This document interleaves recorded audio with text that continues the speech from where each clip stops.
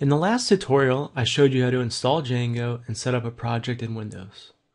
I'll continue by demonstrating how to create an app as well as the database model.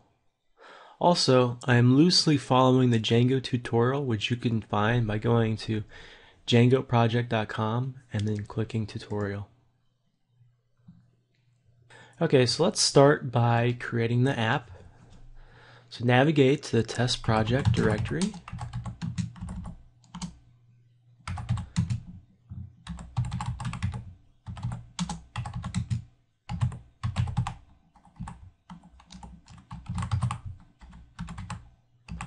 Test project. And then type the command python manage.py start app, and we're going to call this app books.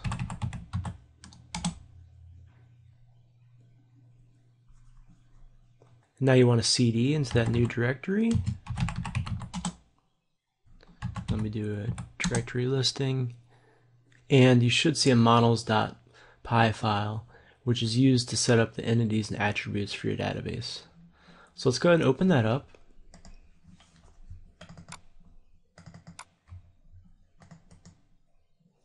Edit with Notepad++. And we want to go ahead and add in the following code. Class books.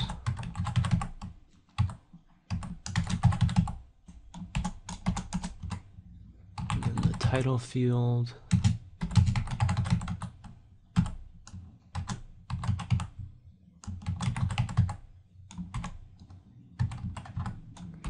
The max length for that is going to be 150. Let me just go ahead and copy and paste the rest of this. Save time. So we're going to use title, author, and read. Max length is 100. And the max length here will be 3. So basically this class defines the database fields, title, author, and read. The data in the read field will either be yes or no. And also, just to note, we don't need to create a primary key, as Django will automatically create a unique ID for us. So let's go ahead and save that file. And so now we need to modify the settings.py file again to add this app in.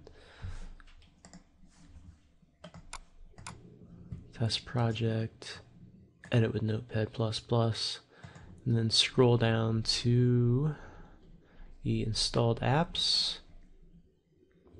And then we can add in this app, books, quote, comma. Go ahead and save that. Then let's go back to command prompt. Go back to the main project directory, and then type in python manage.py SQL books. And so this shows the actual SQL statements for creating the table. And you can see the unique ID field here, which is the primary key. And then if you use this command, python manage.py validate, this will show any errors there may be in your model. And now we can go ahead and sync the database and execute the SQL statements by using the command python manage.py sync db.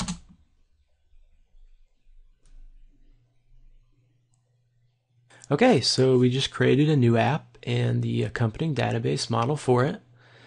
So in the next tutorial, we'll look at how to add data to our table using the command line as well as the GUI admin site. See you next time. Thanks.